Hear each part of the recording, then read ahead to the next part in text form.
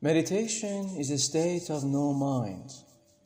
Meditation is a state of pure consciousness with no content.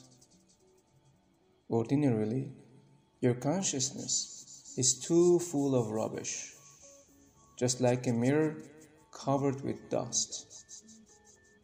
The mind is a constant traffic.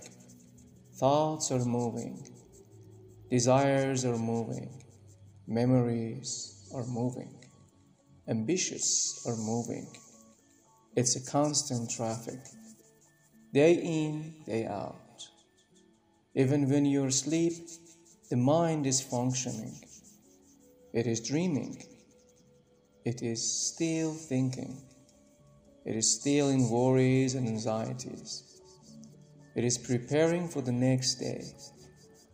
An underground preparation is going on. This is the state of no meditation. Just the opposite is meditation. When there is no traffic and thinking has ceased. No thoughts move. No desire stirs. You're utterly silent. That silence is meditation. And in that silence, truth is known, and never otherwise. Meditation is a state of no mind. And you cannot find meditation through the mind, because mind will perpetuate itself. You can find meditation only by putting the mind aside, by being cool, indifferent, unidentified with the mind, by seeing the mind pass, but not getting identified with it, not thinking that I am it.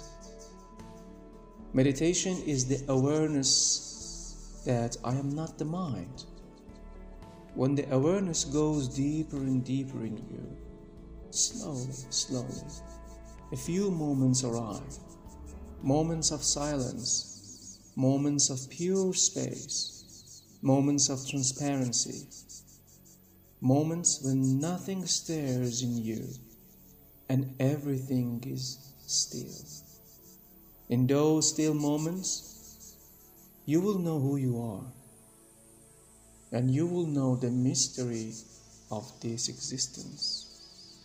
A day comes, a day of great blessings, when meditation becomes your natural state. Mind is something unnatural. It never becomes your natural state. But meditation is a natural state, which we have lost. It is a paradise lost, but the paradise can be regained. Look into this child's eyes. Look and you will see tremendous silence, innocence.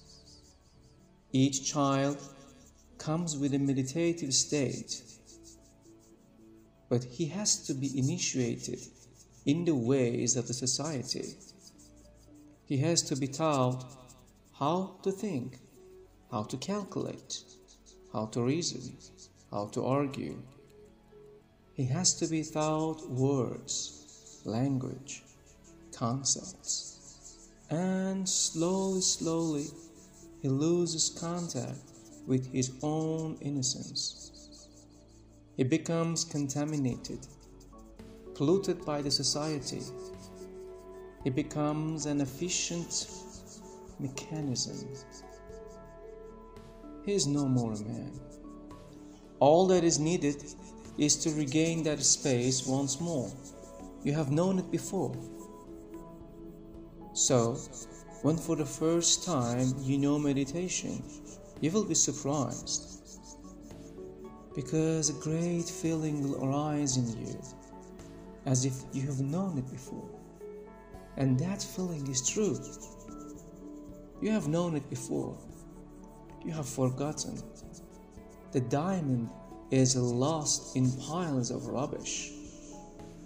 But if you can uncover it, you will find the diamond again. It's yours. It cannot be really lost. It can only be forgotten. We are born as meditators. Then we will learn the ways of the mind. But our real nature remains hidden somewhere deep down, like an undercurrent. Any day, a little digging, and you will find the source still flowing, the source of fresh waters. And the greatest joy in life is to find it.